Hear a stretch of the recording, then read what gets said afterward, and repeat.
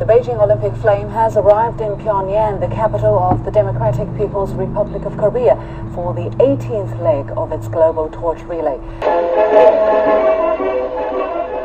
BOCOG's Executive Vice President Li Binghua, along with Chinese Ambassador to the DPRK, Liu Xiaoming, carried the flame off the plane on Sunday night.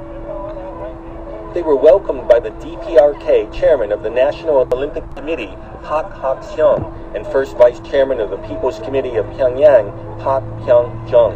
Almost 1,000 Koreans and overseas Chinese students greeted the flame.